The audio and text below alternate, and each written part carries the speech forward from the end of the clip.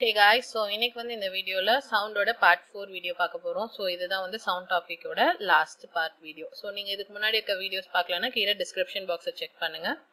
அதில் உங்களுக்கு லிங்க்ஸ் வந்து இருக்கு. ஸோ இப்போ வீடியோக்குள்ள போகலாம்.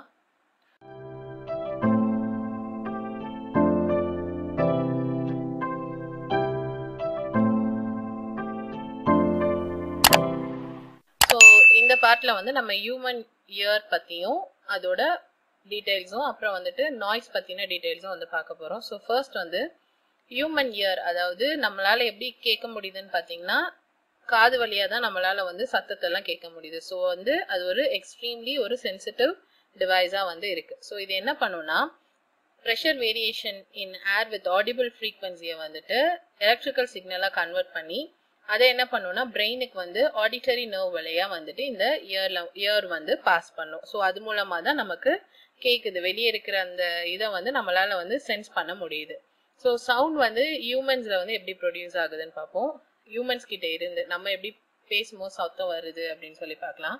ஸோ சவுண்ட் வந்து வாய்ஸ் பாக்ஸ் அப்படின்னு சொல்லிட்டு நம்ம கிட்ட ஒன்று இருக்கு. அது பேர் என்னன்னா லாரிங்ஸ். அண்ட் இது வந்து எங்க இருக்குன்னு பார்த்தீங்கன்னா த்ரோட்ல வந்து இருக்கு நமக்கு. ஸோ அது என்ன அது எங்க லொக்கேட் ஆயிருக்குன்னா விண்டு பைப்போட அப்பர் எண்ட்ல வந்து இது வந்து லொக்கேட் ஆயிருக்கு. அண்ட் அதுல வந்து 2 லெக்மெண்ட்ஸ் இருக்கும். அது என்னன்னு சொல்லுவாங்கன்னா ஓக்கல் கார்ட்ஸ் அப்படின்னு சொல்லுவாங்க. ஸோ அது வந்து ஸ்ட்ரெச் ஆகும். ஸோ இதுதான் அது. ஸோ இதுதான் அந்த ஓக்கல் கார்ட்ஸ். ஸோ ஓக்கல் கார்ட்ஸ் வந்து வைப்ரேட் ஆகும்போது இப்படிதான் வந்து இருக்கும். ஸோ இந்த ஓக்கல் கார்ட்ஸ்ல வந்து ஒரு நேரோ ஸ்லிட்ஸ் இருக்கு. அது வழியா தான் என்ன ஆகும்னா ஏர் வந்து உள்ள வெளியே வந்து வர்றது வந்து இந்த நேரோ ஸ்லிட்ஸ் வழியா தான் வந்துட்டு வரும். ஸோ ஒருத்தவங்க வந்து பேசுறாங்கன்னா என்ன ஆகும்னா ஏர் வந்து லங்ஸ்ல இருந்து புஷ்அப் ஆகி இதுக்குள்ள வந்துட்டு ஏர் வந்து வரும். ஏர் வந்து இதுக்குள்ள பாஸ் ஆகும்போது என்ன ஆகும்னா இந்த ஓக்கல் வந்து என்ன ஆகும்னா வைப்ரேட் ஆக ஆரம்பிக்கும். வைப்ரேட் ஆகுறதுனால என்ன ஆகுதுன்னா சவுண்ட் வந்து ப்ரொடியூஸ் ஆகுது. ஸோ இந்த ஓக்கல் கார்டோட திக்னஸ் வந்து வேரியாக என்ன ஆகும்னா லென்த் ஆஃப் த ஹேர் காலம் இந்த ஸ்லிட் வந்து சேஞ்ச் ஆகும். ஸோ இதனால தான் டிஃப்ரெண்ட் பிச் ஆஃப் சவுண்ட் வந்து நமக்கு ப்ரொடியூஸ் ஆகுது. ஸோ இப்போ மேல் பார்க்கும்போது அவங்களுக்கு வந்து திக்கரா இருக்கும் அண்ட் லாங்கர் ஓக்கல் கார்ட்ஸ் இருக்கனால அவங்களோட சவுண்ட் பார்த்தீங்கன்னா ரொம்ப டீப்பரா இருக்கும். அதுவே வந்துட்டு ஃபீமேலுக்கு பார்க்கும்போது சவுண்ட் வந்து ரொம்ப லோ பிச் சவுண்டா வந்து இருக்கும். ஸோ நெக்ஸ்ட் வந்து ஹியூமன் இயரோட ஸ்ட்ரக்சர் அண்ட் மெக்கானிசம் வந்து பார்க்க போறோம். ஸோ ஹியூமன் இயரோட ஸ்ட்ரக்சர் வந்து இப்படிதான் இருக்கும்.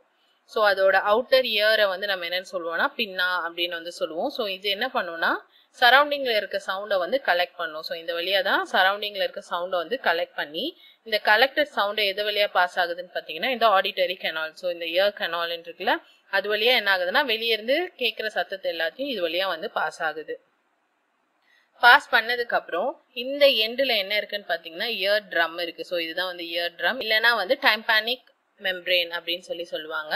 ஸோ இப்போ வந்து இந்த வர சவுண்ட் வந்து கம்ப்ரெஷனா இருக்கும்போது என்ன ஆகும்னா இந்த இயர் ட்ரம் வந்து இன்வர்டா வந்துட்டு போகும். அதுவே வந்து வர்றது வந்து ரேரிஃப்ராக்ஷனா இருந்துச்சுன்னா இயர் ட்ரம் வந்து அவுட்வர்டா வந்துட்டு வெளியே வரும். ஸோ இந்த வேல தான் என்ன ஆகுது, இந்த இயர் ட்ரம் வந்து வைப்ரேட் ஆகுது. ஸோ வைப்ரேட் ஆனது வந்து ஆம்பிளிஃபை பண்றதுக்கு என்ன ஆகும்னா 3 போன்ஸ் வழியா பாஸ் ஆகும். எங்கன்னா மிடில் இயர்ல அந்த இயர் ட்ரம்குள்ள இருக்கிற அந்த பார்ட்டை மிடில் இயர்னு சொல்லுவாங்க. 3 போன் வழியா பாஸ் ஆகி அந்த வைப்ரேஷன் வந்து ஆம்பிளிஃபை ஆகுது. என்னெல்லாம் பாத்தீங்கன்னா ஆமர், அடுத்து வந்து ஆன்விலி, அதுக்கப்புறம் வந்துட்டு ஸ்டிரப். ஸோ இந்த 3 போன் வழியா பாஸ் ஆகி அந்த வைப்ரேஷன் வந்து ஆம்பிளிஃபை ஆகுது. ஸோ ஆம்பிளிஃபை ஆன அந்த வைப்ரேஷன் மிடில் இயர்ல இருந்து என்ன ஆகுதுன்னா இன்னர் இயருக்கு வந்துட்டு டிரான்ஸ்மிட் ஆகுது சவுண்ட் வேவா. இந்த இன்னர் இயர்ல அந்த வேவ் வந்து எலக்ட்ரிக்கல் சிக்னலா வந்து கன்வெர்ட் ஆகுது. எது கன்வெர்ட் பண்ணுதுன்னு பாத்தீங்கன்னா இந்த காக்லியா தான் வந்துட்டு அதை வந்து எலக்ட்ரிக்கல் சிக்னலா வந்து கன்வெர்ட் பண்ணுது. ஸோ இந்த எலக்ட்ரிக்கல் சிக்னல் வந்து பிரெயினுக்கு வந்து ஆடிட்டரி நர்வ்ஸ் வழியா, ஸோ இந்த நர்வ்ஸ் வழியா என்ன ஆகுதுன்னா பிரெயினுக்கு வந்து அது போகுது. ஸோ பிரெயின் வந்து அதை வந்து சவுண்ட் அப்படின்னு சொல்லிட்டு இன்டர்ப்ட் பண்ணுது. ஸோ இப்படிதான் வந்துட்டு நம்ம ஹியூமன் இயர்ல வந்து நமக்கு வந்து சவுண்ட் வந்து கேட்கறது, வெளியே இருக்க சத்தத்தை வந்து நம்ம இப்படிதான் கேட்கிறோம். அடுத்து வந்து நாய்ஸ் பொல்யூஷன்னா என்னன்னு பார்க்கலாம். ஸோ பிளசண்டான சவுண்ட் நம்ம கேட்டுச்சுன்னா அது என்னன்னு சொன்னோம்னா மியூசிக்னு சொன்னோம். அதுவே அன்பிளசன்ட் சவுண்டை நம்ம என்னன்னு சொல்லுவோம்னா நாய்ஸ்ன்னு சொல்லுவோம். ஸோ அது அன்வான்டா இருக்கும் அண்ட் இரிட்டேட்டிங்கா இருக்கும், சவுண்ட் வந்து அதிகமா இருக்கும். அண்ட் வந்து அது எப்படின்னா ப்ரொடியூஸ்டு பை இர்ரெகுலர் அண்ட் நான் பீரியாடிக் வைப்ரேஷனால அது ப்ரொடியூஸ் ஆகுது. அண்ட் அது வந்து நமக்கு ஸ்ட்ரெஸ்ஸும் வந்து கொடுக்கும் இந்த unwanted sound. So disturbance produced in the environment by loud and harsh sound from various sources நம்ம என்ன சொல்லுவோம்னா noise pollution அப்படின்னு வந்து சொல்லுவோம். busy road, அப்புறம் airplanes, mixie, grinder, washing machine இது எல்லாமே நமக்கு என்ன கொடுக்குது, நாய்ஸ் பொல்யூஷன் தான் வந்து கொடுக்குது. அப்புறம் ஃபெஸ்டிவல் டைம்ல இருக்கிற அந்த லவுட் ஸ்பீக்கர்ஸ், கிராக்கர்ஸ் இது எல்லாமே நாய்ஸ் பொல்யூஷன் கிரியேட் பண்ணுது. Major source of noise pollution பார்த்தா இண்டஸ்ட்ரி. ஸோ நாய்ஸ் பொல்யூஷன் வந்து industrialisation, urbanisation and modern civilisation இதோட பை ப்ராடக்டா இந்த நாய்ஸ் பொல்யூஷன் இருக்கு அப்படின்னு வந்து சொல்றாங்க. ஸோ ஹியூமனோட ஹெல்த்துக்கு வந்து இது வந்து எப்படிலாம் வந்து இது பண்ணுதுன்னு பார்க்கும்போது இரிட்டேஷன் கொடுக்குது, ஸ்ட்ரெஸ், நர்வஸ்னஸ், ஹெட்டேக்லாம் வந்து நாய்ஸ் பொல்யூஷனால வருது. லாங் டேர்மா ஒரே நாய்ஸ்ல வந்து நம்ம எக்ஸ்போஸ் ஆகிட்டே இருந்தோம்னா நம்மளோட ஸ்லீப்பிங் பேட்டர்னே வந்து மாறும் அப்படின்னு சொல்றாங்க. நெக்ஸ்ட் வந்து அது வந்து நம்மளோட இயரிங் எபிலிட்டியை அஃபெக்ட் பண்ணும். ஸோ அது வந்து ஃபைனலா பார்க்கும்போது இயரிங் லாஸ் ஆகிறதுக்கான வாய்ப்பு இருக்குன்றாங்க. அடுத்து ரொம்ப எக்ஸ்போசிவ் சவுண்ட், சடனா வந்து கேட்குற சவுண்டை வந்து ஹார்ட் அட்டாக் அண்ட் அன்கான்சியஸ்னஸ் கூட லீட் பண்ணும் அப்படின்னு சொல்றாங்க.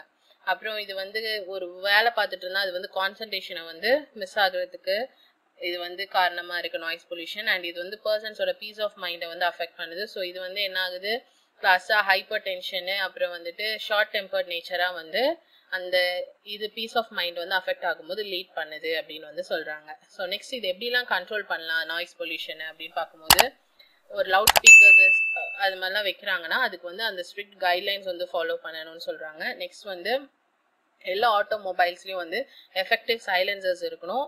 அப்புறம் வந்துட்டு டிரைவ் பண்ணும்போது அடிக்கடி வந்து ஹார்ன் யூஸ் பண்றதை வந்து அவாய்ட் பண்ணணும்னு சொல்றாங்க. அப்புறம் இண்டஸ்ட்ரியல் மிஷின்ஸும் ஹோம் அப்ளையன்சஸ்லாம் வந்து ப்ராப்பரா வந்து மெயின்டைன் பண்ணணும். நெக்ஸ்ட் வந்து கம்யூனிகேஷன் சிஸ்டம்க்கு யூஸ் பண்ற எல்லாமே லோ வால்யூம்ல மெயின்டைன் பண்ணணும். அப்புறம் வந்துட்டு ரெசிடென்டியல் ஏரியாஸ் வந்து எப்பயுமே ஹெவி வெஹிக்கல்ஸ்ல இருந்து ஃப்ரீயா இருக்கணும். அடுத்து இண்டஸ்ட்ரியல் பிளேசஸ் பார்க்கும்போது அவங்க வந்து அந்த கிரீன் காரிடோர் பெல்ட் வந்து ஃபாலோ பண்ணணும். அதாவது கிரீனிஷ் அந்த அவங்க சைட்ல வைக்கிற அந்த செடிங்கள்லாம் வந்து அவங்க வைக்கணும்னு சொல்றாங்க. அடுத்து பார்க்கும்போது நாய்ஸி ஃபேக்டரிஸ்ல ஒர்க் பண்ற பீப்புள்ஸ் வந்து எப்பயுமே இயர் பிளக்ஸ் வந்து யூஸ் பண்ணணும்.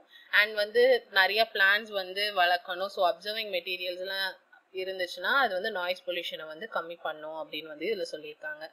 அடுத்து இயரிங் லாஸ் வந்து எப்படி நடக்குது, அதோட சிம்டம்ஸ் என்னன்னு பார்க்கலாம். இயர் ஏக் இருக்கும், அப்புறம் feeling of fullness R fluid இந்த இயர், அப்புறம் வந்து இயர்க்குள்ள ரிங்கிங் சவுண்ட் கேட்குற மாதிரி இருக்கும். இதெல்லாம் இயரிங் லாஸோட சிம்டம்ஸ். ஸோ இது எதுனால காஸ் ஆகுது அப்படின்னு சொல்லி பார்க்கும்போது ஏஜிங்னால நடக்கலாம், இல்லைன்னா இயர் இன்ஃபெக்ஷன் ட்ரீட் பண்ணாம விட்டா இயர் இன்ஃபெக்ஷனால நடக்கலாம், சர்டைன் மெடிசன்னால நடக்கலாம், ஜெனட்டிக் டிசார்டர்ஸ்னால, அடுத்து வந்து சிவியர் ப்ளோ டு த ஹெட்னால நடக்கலாம், இல்லாட்டி நாய்ஸ் பொல்யூஷன்னால நடக்கலாம். ஸோ இதெல்லாம் வந்துட்டு இயரிங் லாஸ் நடக்கிறதுக்கான ரீசன்ஸா வந்து இருக்கு. ஸோ இதோட வந்து சவுண்டோட டாபிக் வந்து கம்ப்ளீட் ஆகுது. ஸோ நீங்க இது வரைக்கும் நம்ம பிசிக்ஸ்ல போட்டிருக்க கண்டென்ட் பார்க்கலன்னா கீழே பிளேலிஸ்ட் இருக்கு, மறக்காம செக் பண்ணுங்க. அண்ட் சவுண்டோட 3 பார்ட்டோட வீடியோ லிங்க்குமே கீழே இருக்கு, அதையும் வந்து செக் பண்ணுங்க. ஸோ இந்த வீடியோ உங்களுக்கு கிளியரா புரிஞ்சிருக்கும்னு நினைக்கிறேன். இந்த வீடியோ உங்களுக்கு பிடிச்சிருந்தா லைக் பண்ணுங்க, ஷேர் பண்ணுங்க, அண்ட் மறக்காம சேனலை சப்ஸ்கிரைப் பண்ணுங்க. தேங்க்யூ.